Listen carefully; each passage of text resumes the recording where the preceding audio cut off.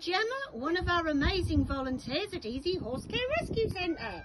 Hello Gemma, would you like to say a few words? Well, I've just lost my keys down the drain, Sue, and we're trying to get them out. We can't find them anywhere. So I'm down the drain now trying to feel with my feet for the keys. Okay. Terry's been there down with the rakes and that. Yes, Terry's been head first down with his legs held. Yes, well done, Terry. Still didn't find it. No, So but I've got something now. Let's have a look at this, Terry. Now. right. What's this, Terry? This is the foot technique at the moment. So in between my feet then? Yes. That's a rock. As you can see, our volunteers are very inventive people.